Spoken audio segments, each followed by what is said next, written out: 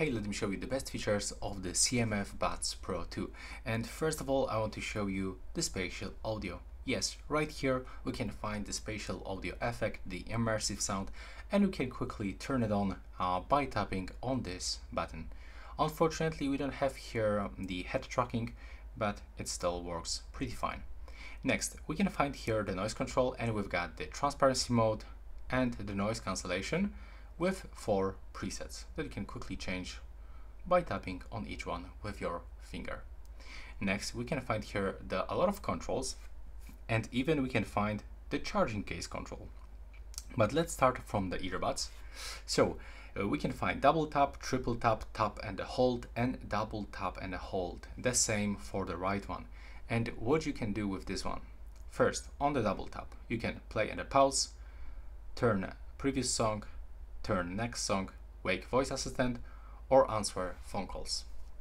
On the triple tap, you've got almost that's everything the same, but we can hang up calls and decline incoming calls. For the tap and the hold, we can activate or deactivate transparency mode and the noise cancellation.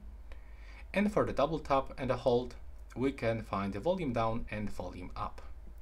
And for the charging case, we've got also few of the options, like even we can use to lock and unlock the smart dial.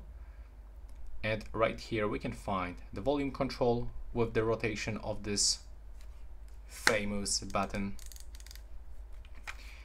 We've got also press and hold to wake the voice assistant, to turn on the low latency mode, for example. We've got triple tap for the same functions that we can actually find on the triple press on the buds. There's the double and single. And also, okay, they just disconnect for some reason, so let me just reconnect and let's go forward. Also, we can find here the ultra bass mode with the 5 levels. Also, we can bass boost by going into the equalizer, and you can manually set the preset and the equalizer to your own preferences. We can even enable the LDAC audio codec, so we'll actually improve the sound quality.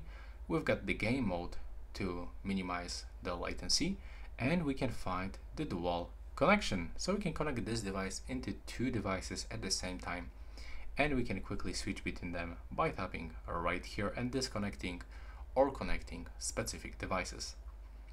Right here we can also find option to update firmware, so it's really useful. As you can see, for the new firmware update, we've got 3 options that will optimize the stability of the Bluetooth connection, optimize the in-ear detection, and optimize the experience of smart ANC.